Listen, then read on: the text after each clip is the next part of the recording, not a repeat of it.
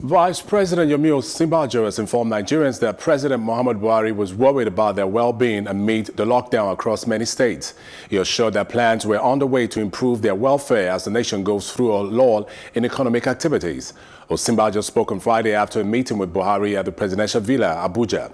Asked to comment on his engagement with the president as the head of the Economic Sustainability Committee, he said it was part of a regular briefing.